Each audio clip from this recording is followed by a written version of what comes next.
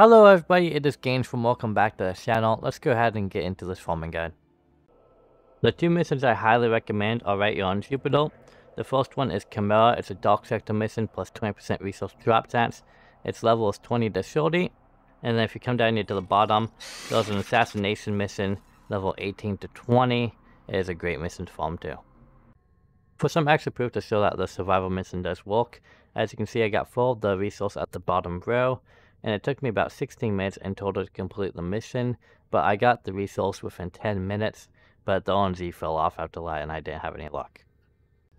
I used Kura on Chimera, the survival mission, to farm for the resource, but the assassination mission would work too, but sometimes the RNG is pretty bad, so either way, the RNG is a pretty important factor. So if you want to use the resource boosters to help you, you can. I would highly recommend it if you're trying to save yourself time, but if you're trying to save yourself platinum, then it's okay.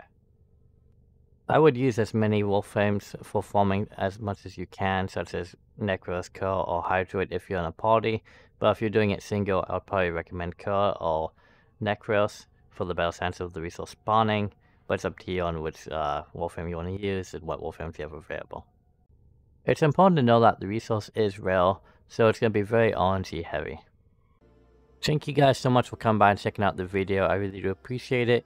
If you guys have enjoyed the video, please hit that like button and don't forget to subscribe to the channel to see future content coming out soon. I hope you have a wonderful day. I'll catch you next time. GainsForm out.